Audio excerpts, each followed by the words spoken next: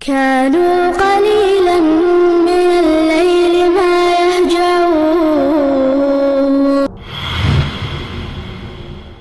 The Mahdi, the Prophet ﷺ had said, would be from his descendants, and he would have the same name as the Prophet ﷺ, Muhammad ibn Abdullah. His father's name would be Abdullah. And he would be, some narrations say that he'd be from the line of Fatima. But anyway, he would appear, Allah would change him overnight, and he would appear from among the Ummah and lead the struggle against the forces gathered to erase Islam towards the end of time. There will, after the Mahdi succeeds in overcoming the forces of other nations, whether it is Europe, Christian nations, whatever, he overcomes them and sets up a rule which the Prophet ﷺ had said would be a time when justice would be spread throughout the earth.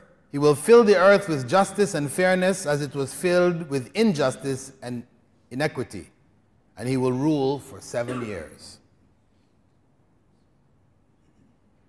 Towards the end of his rule,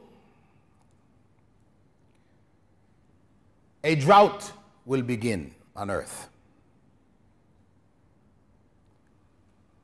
There will be 3 years of drought. In the first year, Allah will command the sky to withhold 1/3 of its water. Rain, 1/3 of the rain will stop. In the second year, 2/3 will stop. And in the third year, no rain will take place anywhere on earth. Rain would stop altogether. Has that happened yet? No. So these are the signs to let you know clearly Dajjal is not here and now. When that circumstance arises, everybody will know it. When there is no rain anywhere on the earth, it will be in the papers, it will be known. It will be well known. And at that time, Dajjal will appear from the east.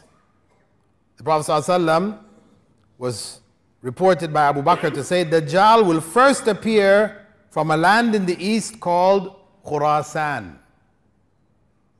Now Khurasan is currently in Iran.